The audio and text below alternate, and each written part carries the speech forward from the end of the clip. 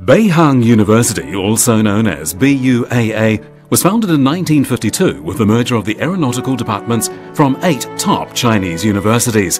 With this, it became the first university focused on aeronautics and astronautics in China and was recognized as one of China's 16 key universities. From that time on, the government of China has made support of Beihang University a priority.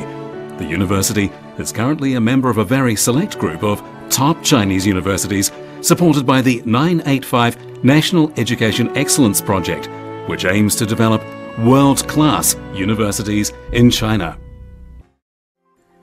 Through its 27 schools, Beihang offers a wide range of degree programs which cover sciences, engineering, economics, management, humanities, law, philosophy, education, medicine and art.